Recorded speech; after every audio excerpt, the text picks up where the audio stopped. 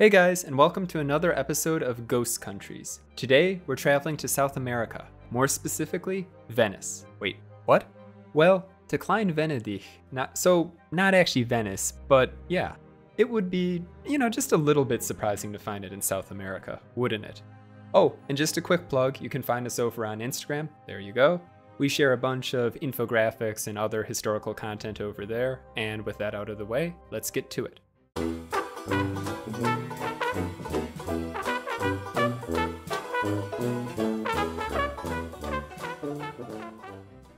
Klein-Venedig, which literally means Little Venice, was the name of a colony in what is nowadays Colombia and Venezuela. Bit of a side note here, but Venezuela itself got its name from Venice too. Early explorers, among them Christopher Columbus, found the region's inhabitants living in stilt houses on lakes, and since it reminded them of, well, Venice, they called it Venezuela, which in Italian meant something like Little Venice. This name was later applied to the German colony, and under Spanish control, it would transform into Venezuela. Before going any further though, this whole story needs a little background, since you're probably wondering how the Germans created a colony in the 16th century when, Germany still didn't really technically exist. To understand this, we have to look into two things: the Emperor of the Holy Roman Empire and a specific German noble family. Let's talk about the Emperor first though. His name was Charles V, and he was set to become Emperor of the Holy Roman Empire in 1519. Some of you with an interest in the HRE probably have heard about him already, since his reign was rather significant.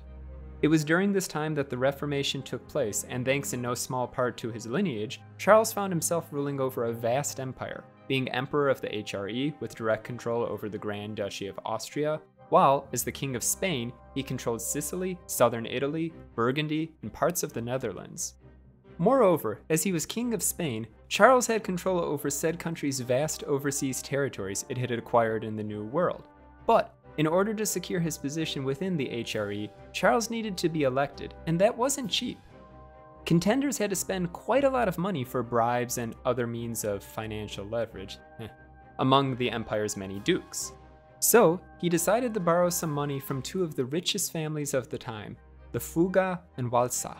The latter being the German noble family I mentioned earlier, and noble they were, hailing from the free imperial city of Augsburg, while the family head, Bartholomeus, claimed to be a descendant of the Byzantine military commander Belisarius. Either way, the deal seemingly paid off, with Charles winning the election and securing his position as emperor. But, somewhat importantly, he could not pay back his loans, even a few years after the election. So, in March 1528, he reached an agreement with the Walsa family to lease a sizable territory in South America that roughly corresponded with the borders of modern-day Venezuela. The Walsa were allowed to install governors and various other officials, plus they didn't have to pay salt taxes and other tariffs in the port of Seville, which was the Spanish port for all products coming from the Americas. Moreover, they were allowed to enslave the local population, and in addition to this imported some 4,000 people from Africa as slaves. All European settlers would receive land, while the colony would be required to establish 2 cities and build 3 forts. Charles would, of course, in turn get 10% of all gold, silver, and diamonds mined in the colony's borders. And speaking of borders, the boundaries of the colony were a little vague. The western boundary was the Cape of La Vela, and the easternmost the Cape of Maracapana. The northern and southern boundaries, though, were defined as de la una mar a la otra, which literally means from one sea to the other. The northern sea likely refers to the Caribbean, but the southern one? Well, don't forget this contract was drawn up in 1528, the Americas having been discovered just 36 years prior. And don't at me about Leif Erikson, John Cabot, St. Brendan, the Phoenicians, the Solutrean hypothesis, or no, I'm just kidding. I'm sure we'll do videos about those eventually as well. Anyway, on a map from 1530, the colony's borders go all the way down to the Magellan Strait, which itself was just discovered only a few years back, so the southern boundary was kind of unclear. But alright, let's talk about the colony itself. In 1529, Ambrosius Ehinger, the first governor of Klein-Venedig, arrived together with 281 settlers and established the city of New-Augsburg, which nowadays is the city of Coro. In August of the same year, Ehinger set off on an expedition to the west of Lake Maracaibo, fighting a series of battles with the indigenous people, the Coquivacoa. Following this, Ehinger founded another city he named New Nuremberg, which later would be renamed after the Coquivacoa's leader, Maracaibo. But this would not be the last of Ehinger's expeditions in country. Some years later, he set off again, this time to find the mystical El Dorado. But first, just a quick call to action here. If you like the channel and want to help us grow, consider subscribing if you haven't done so already. You can also comment and like this video, that helps with the algorithm as well. And yeah, let's get back to the video. El Dorado, for those of you who don't know, is a legendary city made entirely from gold, rumored to be hidden away somewhere deep in the darkest depths of South America. Many explorers, would-be adventurers, and fortune seekers have tried to find it, and just as many have died from disease, starvation, or in battles with hostile indigenous peoples. Theories about El Dorado continue to persist even today because, quite often, there is a kernel of truth behind most legends. Ehinger, however, would meet his fate during one such expedition. Traveling along the La Brea River in what is now Colombia, a number of Ehinger's crew, who in previous weeks had been forced to eat their horses and dogs as starvation set in, died passing through difficult mountainous terrain. If things couldn't get worse for those still alive, they were then attacked by the Chicharero people. During said attack, Ehinger received an arrow to the neck. No, he didn't actually die from this, but rather would pass away a few days later, owing to the fact that the Chicharero frequently used poisoned arrows. The few men who survived then returned to New Augsburg. The colony itself, however, wasn't doing so well either. The original plan was to gain money by selling precious metals, salt, and dyewood, but in actuality, the only success Klein-Venedig experienced was in the slave trade. Because of this, German officials went all in, and they soon earned a dread reputation even among the colony's Spanish settlers. The Walsa did try to encourage Germans to immigrate to the colony, and they did experience some success, mainly in getting miners to come for temporary work. However, the vast majority of the colony's population remained made up of Spanish settlers and indigenous peoples. Speaking candidly, there was little to encourage large-scale European immigration to the colony, especially because the Walsa didn't really invest into the colony's infrastructure or expanding its economic opportunities. Rather, they remained overly reliant on the only lucrative means of income in the colony, at least from their perspective, the slave trade.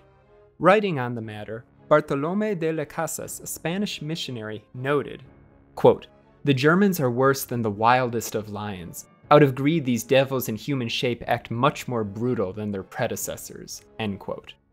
A prominent religious figure, de las Casas advocated for the indigenous peoples and was relatively popular among the settlers, so his words held some sway. The governors of Klein-Venedig, nonetheless, didn't seem to pay him any attention, with Georg Hohermut, also known as Georg von Speyer, and Nicolas Federmann, both more than preoccupied funding expeditions to, guess what, find El Dorado. Yeah, how'd you like that pronunciation there? Pretty on point, am I right? Oh my gosh. Anyway, there actually was even one expedition where they both set out together. After some time, the expedition divided into two groups though. One led by Federmann, the other by von Speyer. The two having agreed to rendezvous at a prearranged location. However, when von Speyer's company arrived, weakened from attacks by hostile tribes and tropical diseases, Federmann wasn't there. And yeah, the two who didn't really like each other before this really didn't like each other after this, although both of them did make it back alive.